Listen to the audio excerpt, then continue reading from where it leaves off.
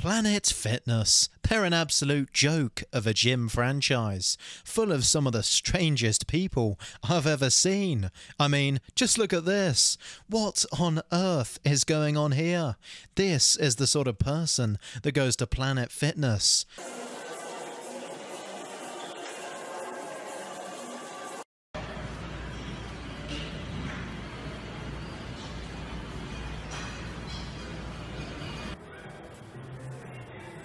Stop it. Get some help.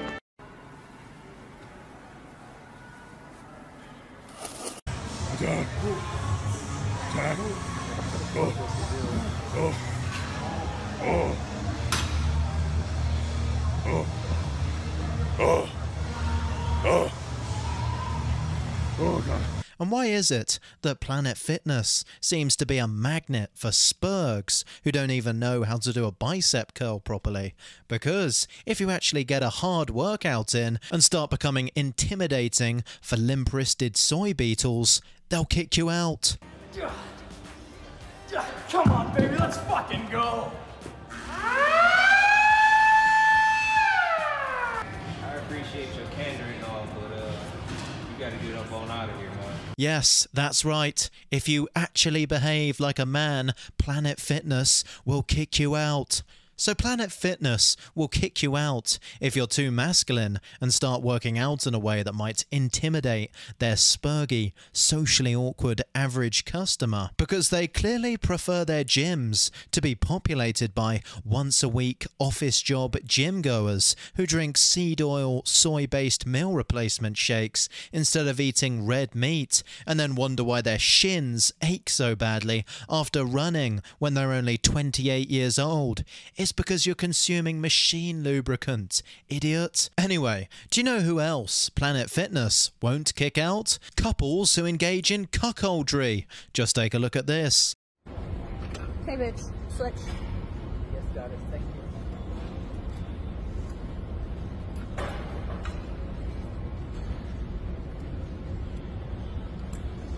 Now bow.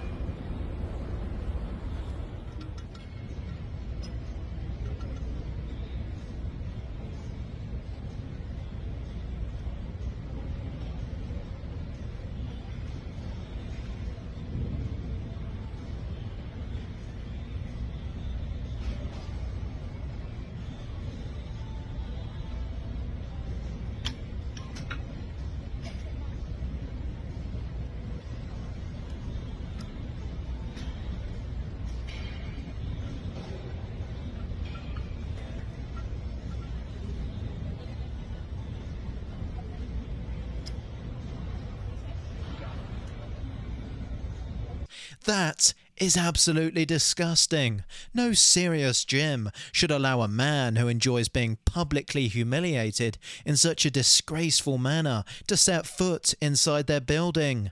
Gyms are supposed to be places for aggressive, violent masculinity. People who behave like that have an estrogenic effect on those around them. They should be separated from society until they can pull themselves together and start acting like real men. To the guy in the video, get up off the floor and have some bloody self-respect. For God's sake, your parents are ashamed of you.